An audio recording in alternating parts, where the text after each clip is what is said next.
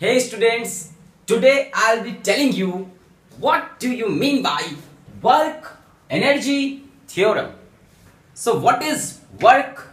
We all know work is something force multiplied by displacement, and we also take what?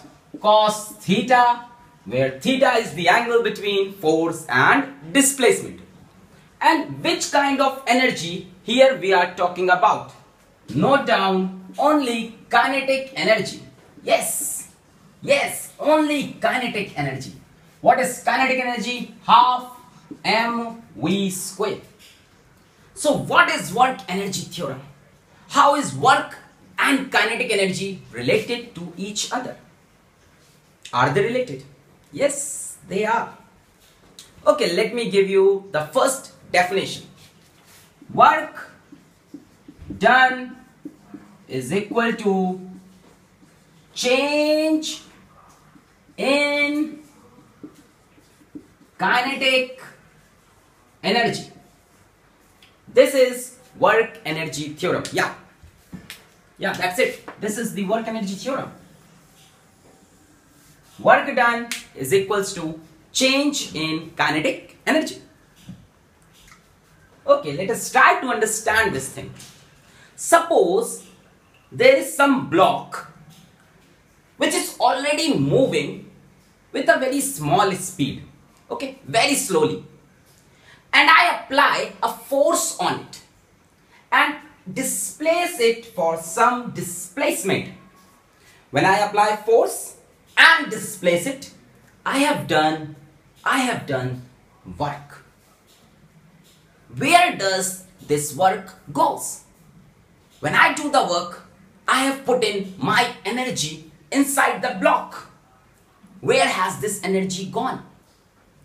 You will notice that when I will apply the force, the speed of block will increase because my energy has gone into the block. Now block will increase its kinetic energy. So whatever work I have done has changed into kinetic energy. So work done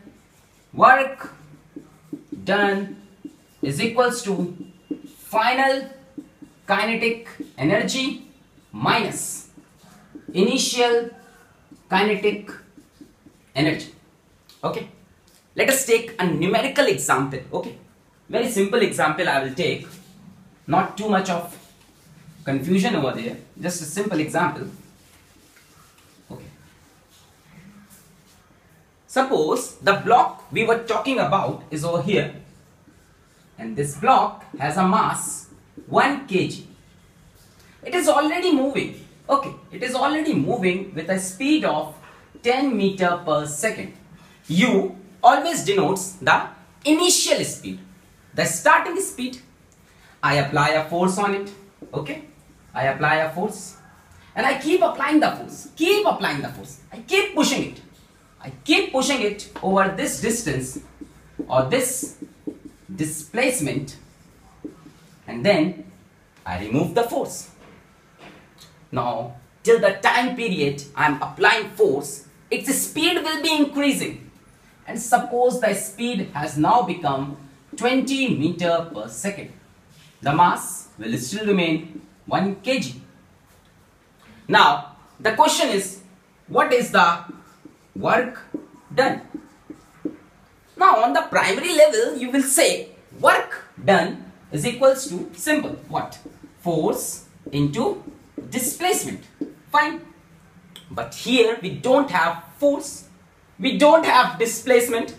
How are we going to find the work? We will use work energy theorem. Work done is equals to change in kinetic energy. This is work energy theorem. Whatever work I have done has gone to change the kinetic energy. So I will write kinetic energy final minus kinetic energy initial. Okay. Now the formula for kinetic energy.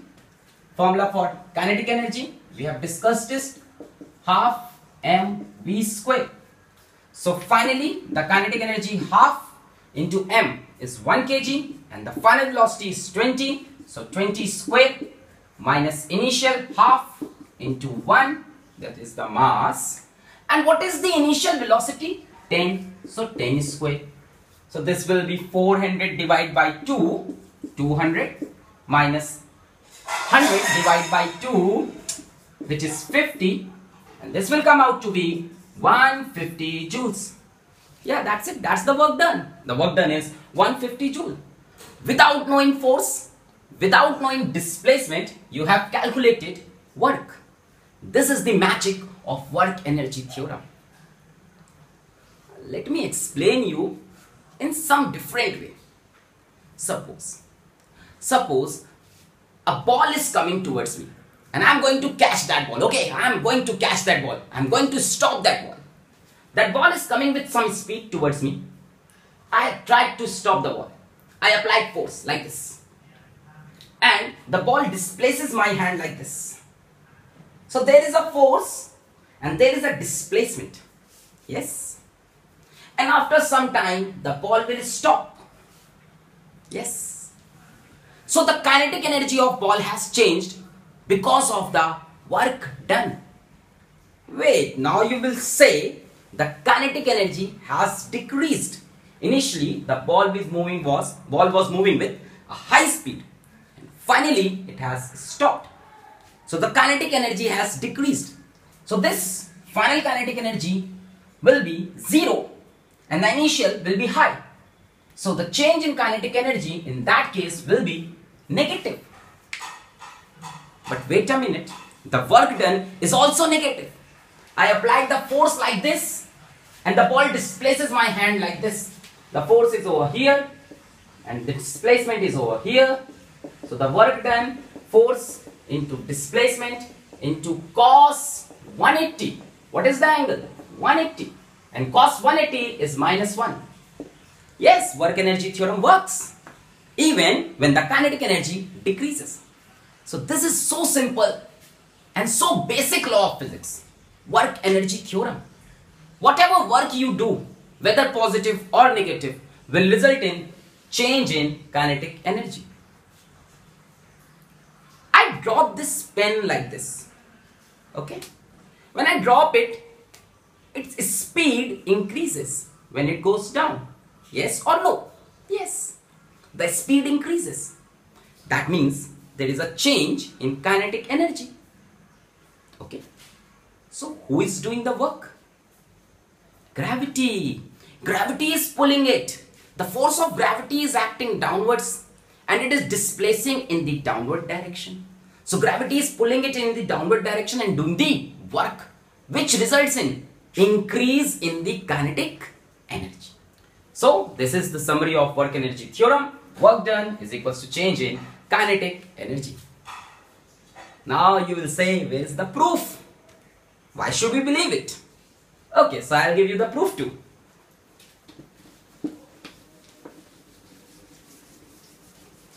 You got to believe me. I have the proof.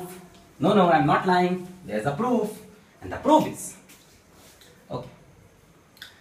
Let us go from right hand side. Change in kinetic energy is equals to kinetic energy final minus kinetic energy initial. Fine. So it will be half mv square, where v is the final velocity, minus half mu square, where u is the initial velocity.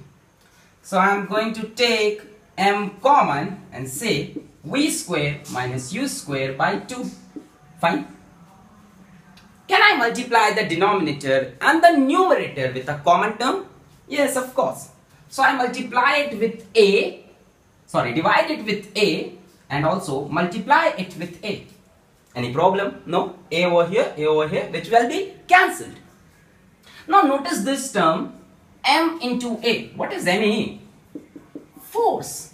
Force is mass into acceleration. And what is this? V square minus u square upon 2a. Remember the equations of motion? V square minus u square is equals to 2as. Yes, we do. So V square minus U square upon 2A is nothing but displacement. So this term is displacement. Now force into displacement is, my friend, work done. Proved? Okay? So now you are happy. So this is work energy theorem, and this is very important and a very basic concept. You should always know this. Thank you.